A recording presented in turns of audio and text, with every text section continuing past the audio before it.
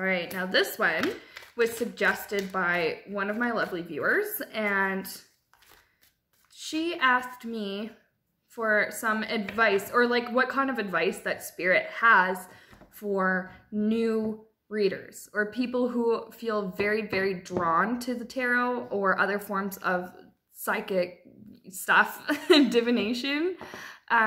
So I thought that was a really good question and a really, really good topic request. So I figured we'll do it.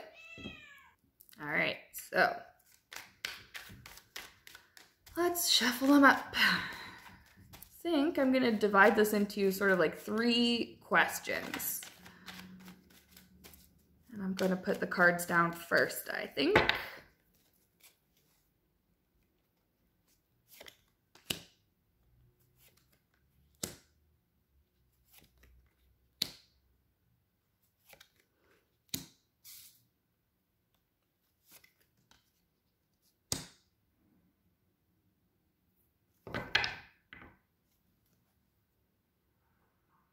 All right, okay. I didn't realize my camera was a little bit crooked there. So I'll show you what I have. First of all, I have, oh, I didn't even tell you guys the question I was gonna ask. So the first thing I wanted to ask was, what is drawing you to this path? This divination, this connecting with Spirit in this totally different way. And I will show you what I have. All right, so first I have the Tower. I have the 10 of Wands, the 6 of Swords, Page of Cups, and Strength. Now, my impressions of this, what I'm getting, is that for a lot of people who have recently become very interested in tarot cards, very interested in other types of divination, even just people who have been really interested in the spiritual path, it started, for a lot of you, it started with some kind of big event or some kind of like a really radical change in your life. Now, some of this is due, now I am getting a couple things for a vast majority of people, especially those who are in the US, this newfound sort of feeling of being led to use cards and led to, you know, do this kind of psychic stuff. Some of it has to do with the presidency and how that has become a real, like the last year and a half or a couple of years or whatever have really been like a big tower for the US, because we've seen just so much suffering, you know, with migrant families, with kids having their parents taken away, with laws trying to be passed that prohibit women's bodily autonomy, just to name a few examples of ways in which people have suffered. And just, so it's kind of like trying to make sense of all of that. And these two sort of go together, actually. Trying to make sense of all of that which is going on around you and trying to take your power back a little bit from this burden. Now, for other people, and in sort of, okay, how do I explain this? Yeah, so for other people, and in a way this is kind of for everybody, this is part of your spiritual awakening. This is part of a new sort of chapter in your life. Now, the reason I'm getting the Tower to sort of represent the beginning of one's spiritual awakening is because the ego starts to fall away. I guess some people call it third density way of thinking. So the very earthbound ways of thinking. So that's things like, well, this planet is all we have. This is the only life that's in the universe. You know, we only get one go round in life, and there's, you know, this is all there is, and just thinking that everything that is on this planet is what is real and what is true. And we start to learn during our spiritual awakening that that's not necessarily the case, that there are a lot of other kinds of truths out there that we start to learn, but it really shakes us. It really does shake your core a little bit. It For some, it's very blessed and it's very joyful and it's just wonderful and rainbows and sunshine all around. I have not personally met anybody whose spiritual awakening has been that easy. So for the most part, it can start off with a bit of a bang, just like this card is implying. So some of what's drawing you to this spiritual path or this tarot path or the psychic path is that it's just kind of part of your awakening. And for other people, it's just trying to make sense of what's going on in the world around them, trying to take their power back from some of the burdens and some of the ways in which they are suffering. Then we have the Six of Swords. Normally this is my card for a tough transition, but in this case, I think what's maybe tough about it is sticking with it and is, I'm sorry, I'm just trying to think of how to word this right. Sticking with it, because tarot cards and divination and even just like all the psychic skills are just that, skills. So, I mean, there are some people who are just born innately psychic and have been seeing spirits and have been connected since birth, but there are a lot more people who seem to awaken later on in life, whether that's in your 20s, 30s, 40s, 50s, 60s, 80, you know, and it's just, what's hard about it is sometimes we think that we have to be really good at something right away when we first start doing it, but that's not actually true. I mean, I've been reading tarot cards pretty much every day for over a year now, and I mean, I have a channel. I've been getting better and better at it every time that I do it. But when I first started, I really struggled too, and it was, for a little while, it was hard for me to stick with it because I was like, well, aren't I supposed to be really good at this right away? Isn't this supposed to make sense? And it didn't until I kept practicing and kept learning different ways to read cards and different ways to meditate, different ways to connect with spirit. And it was sort of that mixing it up a little bit and eventually letting go of whether or not I was good enough at it or not, or whether or not every message that came in would make sense to me. And of course, I'm using myself as an example. I can only speak for myself. But it's part of your journey too. Some of the Six of Swords is just like the card for, you know, like a journey, like an adventure. Sometimes this is literally a card for traveling. And what I mean by traveling is just sort of traveling along your life path or your life's river, life's ocean, whatever is on this card.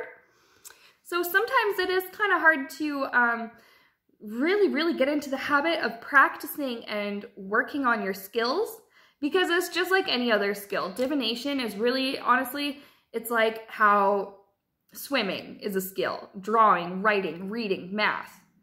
Those are all skills. Nobody is necessarily born. Some people have a tendency like to be better at one thing than another thing, but no one is like born with these set traits. You are a math genius and that is what you are. Or you are a creative writing master and that is what you are. Nobody is like born like that, right? So nobody is really born with, you are psychic and that's, well, okay, some people are born with like you are psychic and this is what you are, but there is nobody who is born as, you are just part of this physical earth realm and this is all you are and this is all you're capable of. No, that's not true. This is part of your journey. This is why you've been sort of drawn to the cards and the various forms of divination, because this is part of your journey. And then the Page of Cups. So there's like the good news, everyone. I'm trying to do my best. Like, I could do my best Professor Farnsworth impression, but I'm not going to. Good news, everyone. I don't know.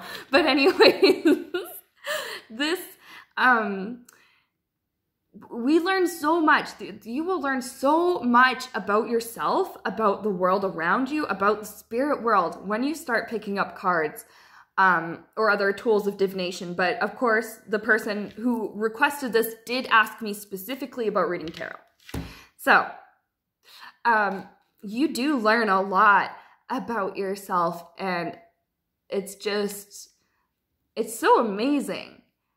And once you sort of really get into the groove, you find a method of reading that works for you, because there's no one universal way to read the tarot cards. I mean, each card has its basic meanings, but then you build on that and you go off of your intuitive impressions. And your intuitive impressions, that information comes from the spirit realm.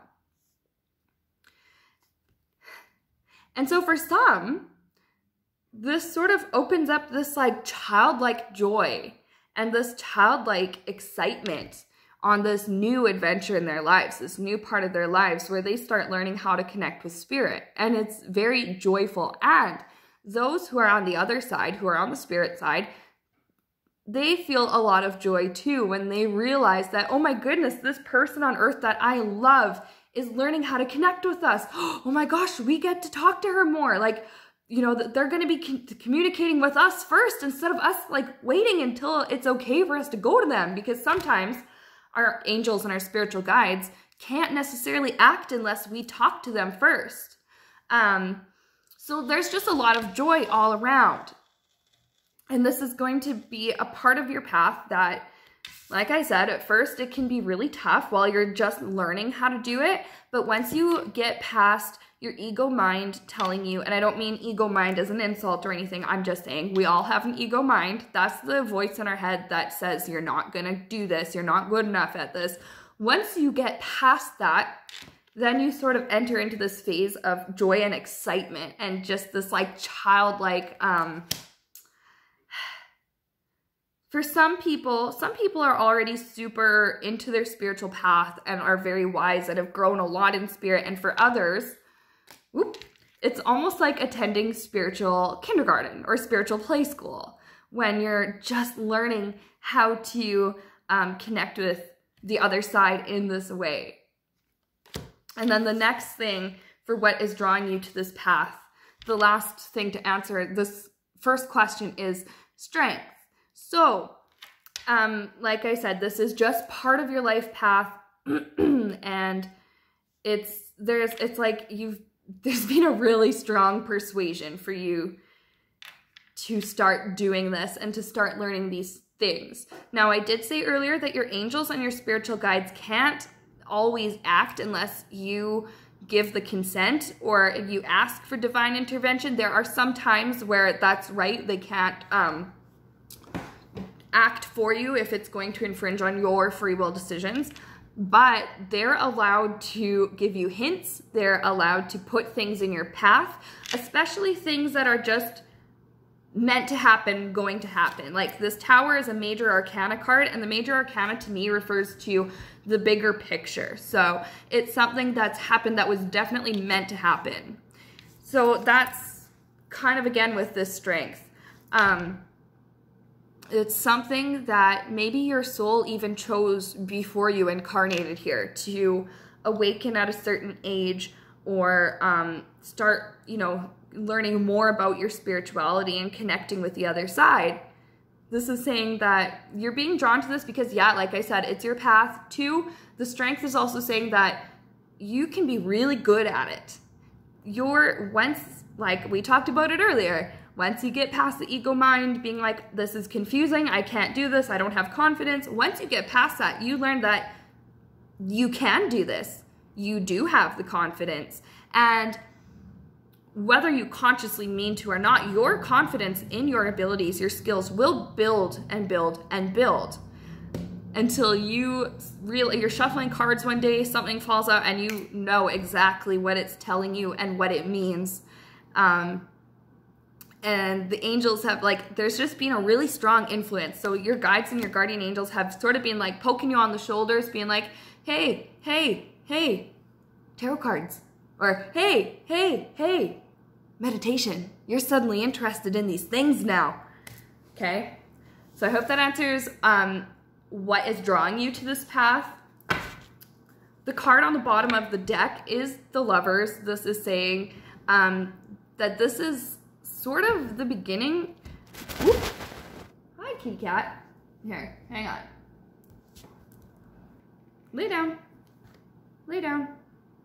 Good girl. Good girl. All right.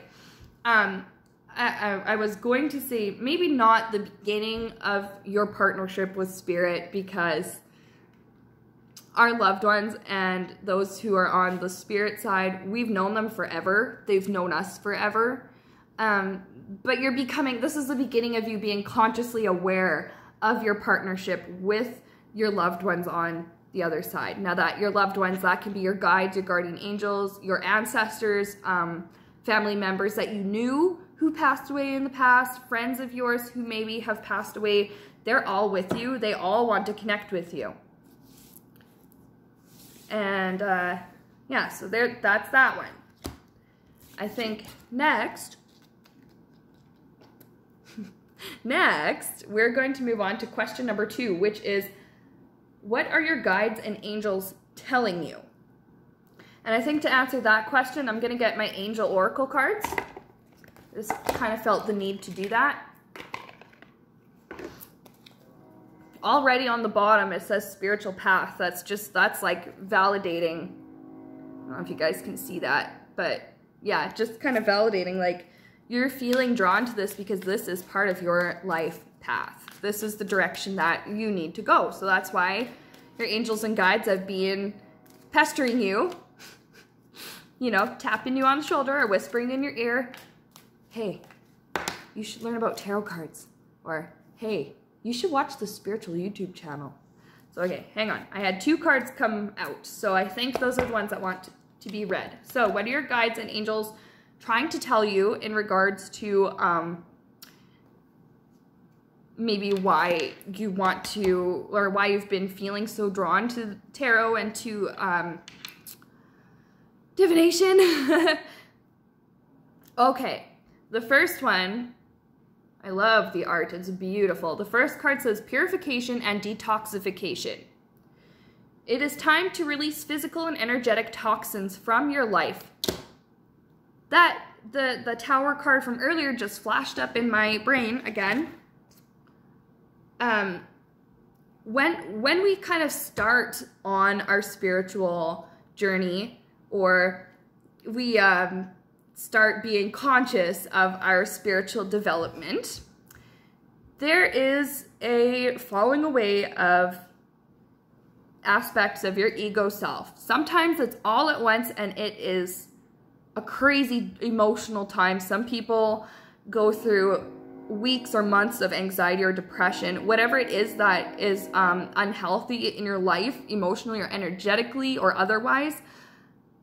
What happens with lots of people, and I'm getting intuitively now the reason that that Tower card came up also is because for some people, all of these things in their lives that are, like I said, unhealthy or are physical and energetic toxins, like this card is referring to, they have to be put in the forefront of your attention so that you can acknowledge them and do the inner work and the healing that you need to do and release it.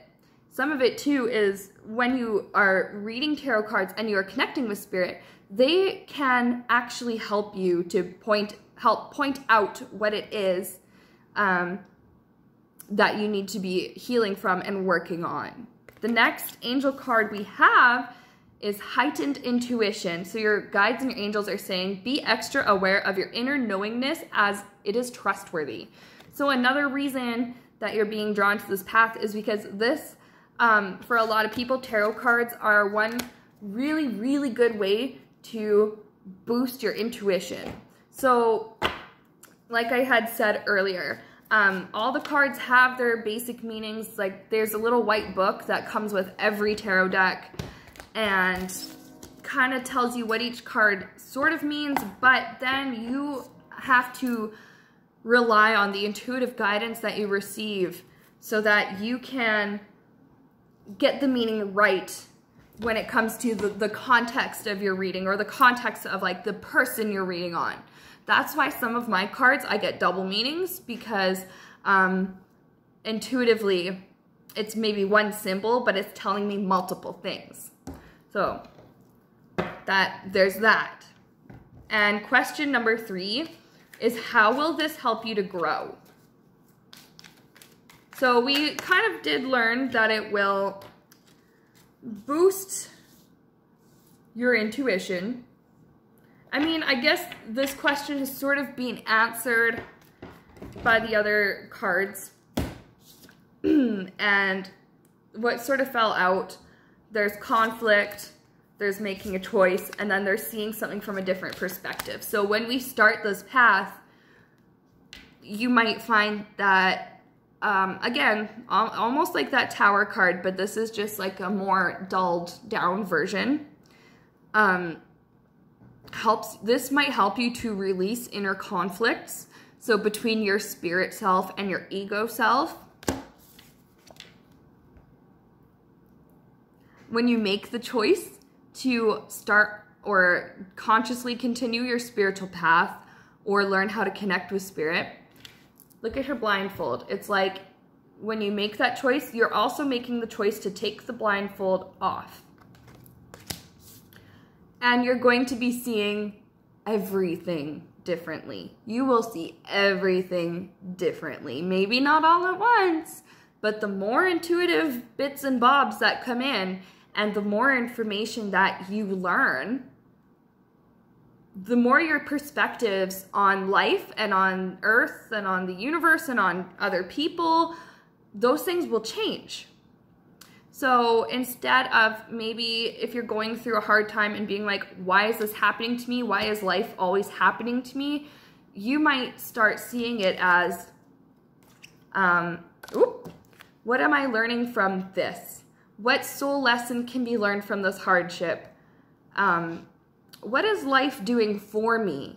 And what can I do in response? Or what can I do to make things better? Or what can I do to learn more and improve my mood, my way of thinking, my attitude, my aura, whatever it is? This is how it will help you to grow. You're going to start seeing everything very differently, and it's a wonderful, beautiful thing. And the Hanged Man is a major arcana. So again, spiritual, bigger picture. Learning to read tarot cards, learning to connect with angels and guides is honestly the most life-changing and like wonderful decision one of the most life-changing and wonderful decisions I've made.